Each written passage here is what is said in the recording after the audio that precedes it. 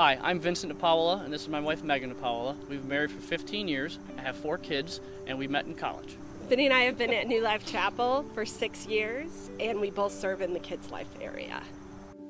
Our story before tithing, we've had some rough things happen. About 3 years ago, Vinny lost his job.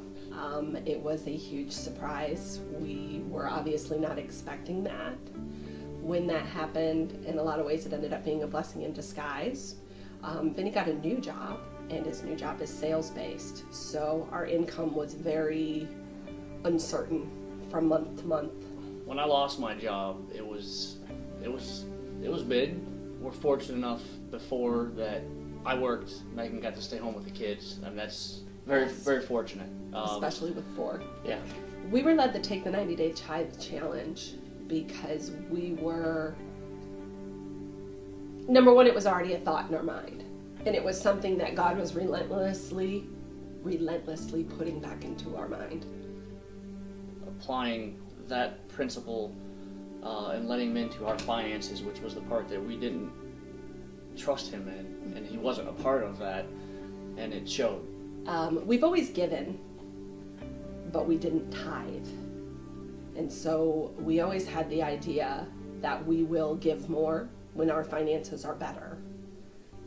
We've trusted God with every other aspect of our life, but we did not trust God with our giving because we were not tithing. And the 90-day challenge helped us make the decision of the first fruits and giving 10% of every paycheck back to the church, but also to God. And one of the big shockers is when our 10-year-old looked at us and said, "Do you know if you don't tithe, you're stealing from God?" That was big. And then he ran away and did something else. That was a shocker. But when Vinny lost his job, that was one of those points that Pastor talks about where you're in the middle.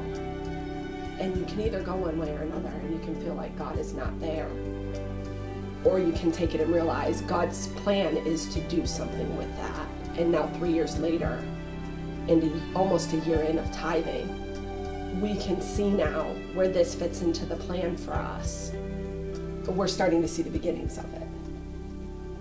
And we're excited about what God has to do from here on out as far as our finances go.